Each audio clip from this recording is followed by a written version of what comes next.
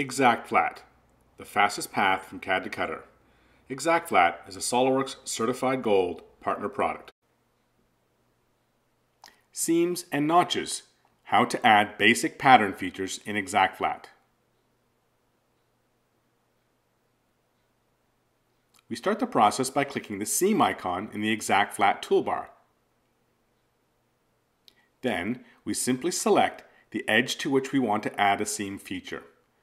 Edge groups can be built to create overall seams by clicking edges in sequence.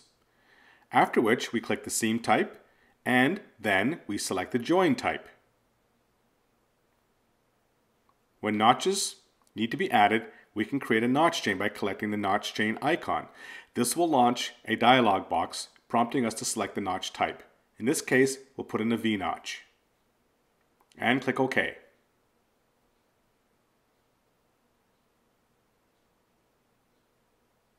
We can also change the number of notches or put V-notches in or other types of notches by spacing or by count. When finished, we click OK.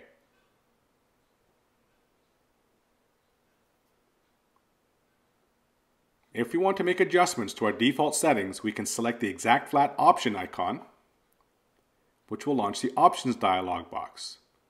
Here, for example, we can change the default notch spacing or count. Let's look at that again.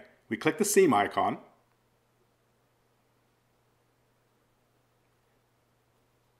select the edges to which we want to add the seam. Once selecting the primary edge, the secondary edge to which it's mated will automatically be selected, and we have to be careful not to miss any edges in creating an edge group.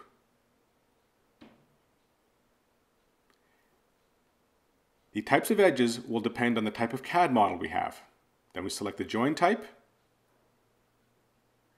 and we add notches, and click OK when finished.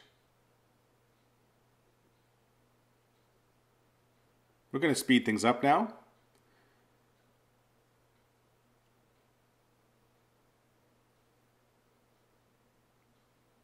And complete a similar process for the remainder of the edges on this particular model.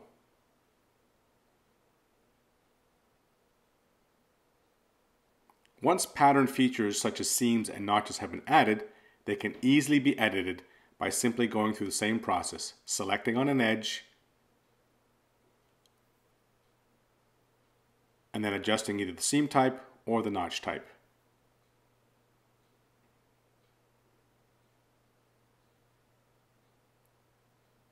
Adding seams and notches to a part of this complexity should take no more than 15 minutes.